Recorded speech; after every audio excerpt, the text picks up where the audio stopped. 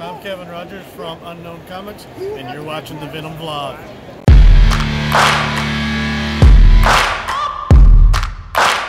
Hey, what's up everyone? Welcome back to another episode of the Venom vlog, and today we are going to talk about, real briefly, Red Goblin #2, because I am really enjoying this series, and I don't want to do full discussions on them, because overall I feel like what's happening in this is just kind of like cool side symbiote fun, and it's not something that I really need to sink my teeth into, although it is bringing back some favorite characters of mine, and some concepts that I liked that was done during the Dan Slott run.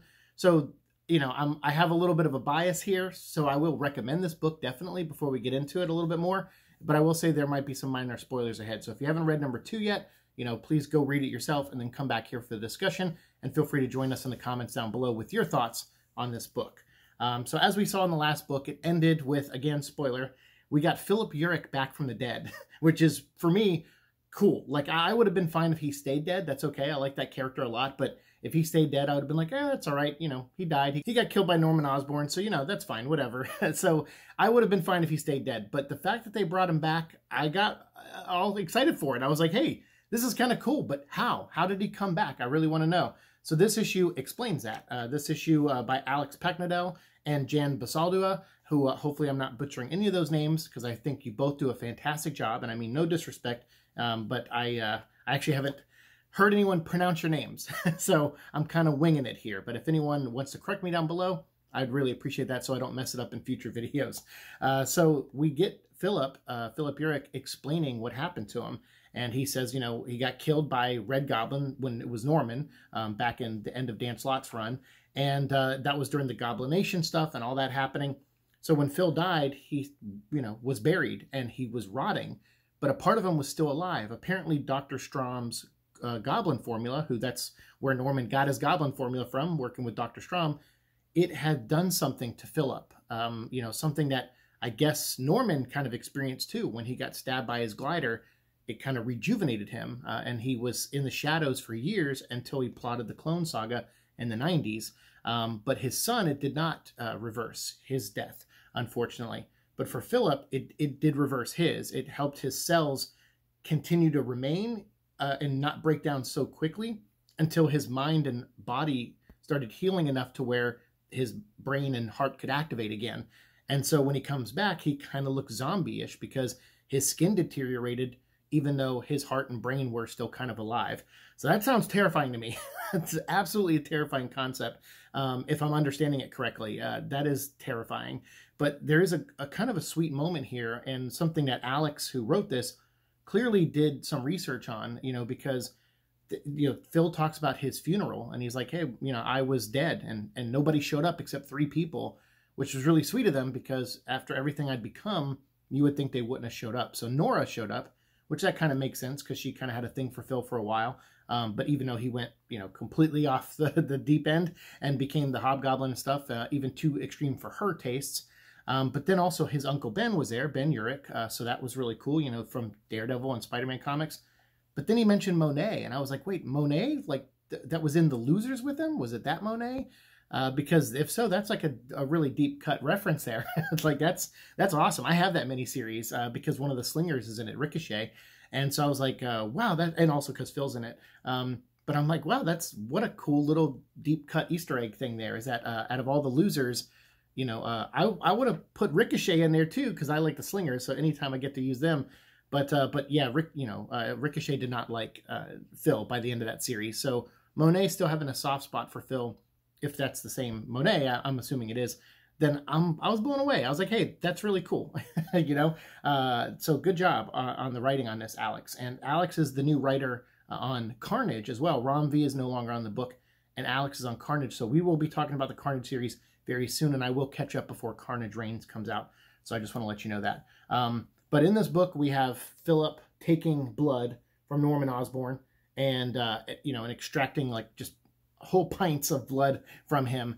And Norman's weak, like he's about ready to die. He's asking for water. He can't function. And Philip's like, no, we're going to take every drop from you, dude. And he's like, and then I'm going to leave you just alive enough for your Red Assassin to come get me. And Norman's like, what Red Assassin? He's like, oh, I know, man. On the surface, my guys, you know, in issue 1, they were defeated and they came back here. Some of my minions, some of the other goblins of the Goblin Nation.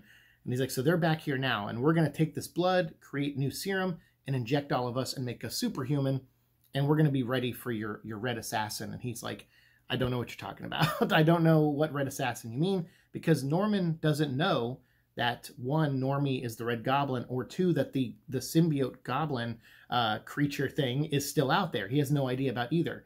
So he's kind of lost. He's like, what does he mean, Spider-Man? Like, what's going on? So Normie is, meanwhile, at school. He's getting bullied. This kid named Timothy Anders, comes over to his rescue because he's playing like his mom, Liz, is like, hey, look, we're an elite family in New York, so paparazzi are on us. I run Alchemex. Your father, your grandfather, Pop, he runs Oscorp. He's Norman Osborn. So we're pretty infamous / famous around New York. So I need you guys, because they go to a private school. He's like, Normie, you and your brother, you need to keep an eye on Stanley, and you need to just, keep a low profile. So Normie decides, when these bullies are beating him up, that he's not going to fight back. And the bullies are beating him up because he brought cops to the school, because now there's cops and reporters all around the school. And I don't know, the bullies are just using that as an excuse to beat up Normie. So this Anders kid helps him out and says, hey, look, your jacket got ripped up. So here, take my jacket so you wear it for the rest of the day, so you don't look, no one asks questions about, you being in a fight or anything. And Normie's like, hey, thanks, why are you doing it? And he's like, I'm here on a Stark scholarship, at this school. So, it's like a magnet school for smart children and stuff, and rich children, I think, too. So he's just like, take my, jacket, and it's all good. And that's why later, when Normie dons the symbiote, because he's like, yeah, my grandfather was taken, and he was brought down into the sewers, and the cops are looking for him, but I don't think they're ever going to find him. Well, through this interaction with the bullies and Tim Anders, he overhears the term blood in the water, and he's like, that's it. He's like, I think I figured this out. He goes, hey, symbiote, you were kind of bonded to my grandfather at one point. You could probably sense him. Help me find him in the sewers. And that leads Normie to go into the sewers and find his Pop and battle the new, or the old new Hobgoblin Philuric zombie, who is now pumped up full of more goblin serum from Norman Osborn's blood. So yeah, really cool. And the artwork is just amazing. Like, look at this shot. I just love this shot. Yeah, I think it's fantastic. I think Jan does a killer job on the artwork. I think the way, even lettering, like the dialogue, like colors, everything in this book, I think just pops. And it's fun. Like, that's the thing. It's like, sometimes in comics, we want like these deep, interesting stories, but I am a sucker for just something that's comic book fun, that makes enough sense to, I get through the story and I don't nitpick it. And that's what this book is. It's just fun. And, and so Normie doesn't want, Norman to know that he's the Red Goblin. He's like, look, I can't let my grandfather know that it's me, or that the Sliver is still around, because he'll probably put two and two together. He's a smart guy. So let's go in as kind of like our own creation and save him as this, new faceless, without teeth character. And it kind of works, although Norman mistakes him for Spider-Man at one point, which is kind of cool. And Hobgoblin, or Philuric, he knows, he's like, no, show me your teeth. I know who you really are. So that's kind of a fun little thing they play with in this issue. But it does end in a big battle, and then there's, a little bit more that happens after that battle that is kind of the cliffhanger of the book, so I won't say it, although it's not a big deal. It's not like a huge cliffhanger, but they do mention the term all new, all different, which I thought was kind of funny when they're describing this group that show up. So yeah, that was, kind of fun. Like I said, it's just like a fun book. And Hobgoblin, when he gets in the battle with Normie, as the Red Goblin, he found like a piece of his clothing, and when he lifts it up, it says Timothy Anders, because obviously Normie switched jackets with that kid.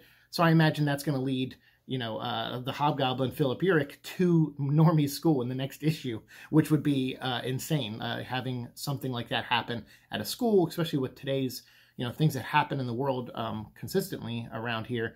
That's a terrifying concept, and I think this book so far has kind of leaned into some terrifying concepts like torture and things like that. And so, although they still keep it PG-13, so I'm curious to see how this progresses. But I'm certainly liking the book right now. Like I said, it's fun. It's kind of scary at times. It's kind of unnerving at times. But then there's some great action, and the artwork is phenomenal. So if you're out there and you haven't read Red Goblin yet, please pick it up. I think it's fantastic. It's definitely worth your time. And I'd probably give it, this issue, a 4 out of 5. That's how much I'm enjoying this book. And that's how much I'm looking forward to the next one, because I'm hoping it just keeps getting better and better. The first issue, I also gave a 4 out of 5, and this was on par with it. So the fact that it didn't lose any beats or steps from issue 1 to 2, to me shows that I think I'm in this for the long haul. So Alex and Jan, as long as you're on this book, I'm going to check it out, and I'll bring it to all of you parasites out there. Let me know what you think of the book down below, and as always, we'll keep talking in the comments. Thanks for watching the show. As always, like, share, subscribe, all that fun stuff, and I'll see you in the future. Peace.